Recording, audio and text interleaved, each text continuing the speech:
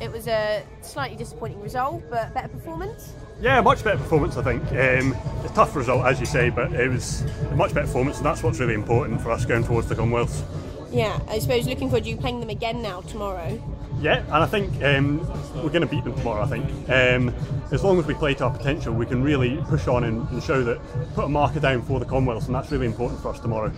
I suppose looking back through the tournament, you've shown really great progression compared to your first game, which wasn't a great result, but performance-wise, that's looking good for you guys. Yeah, I think certainly first game we struggled defensively. Second game we put a lot of that right, put in a very solid defensive performance in Ireland, and I think today we actually took another step on and showed some of our attacking skills today, so I was really pleased with that.